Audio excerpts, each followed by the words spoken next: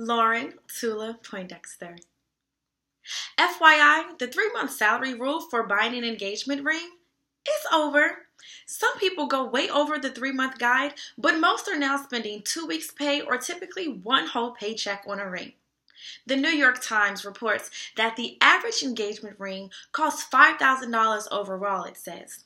The 3-month rule for engagement rings, which has its roots in a brilliant marketing campaign, is very much an illusion. Many women are now also going along to look at rings with their partners. More couples are shopping together and discussing what they want and what they can afford, says the report, adding engagement rings are 100% personal.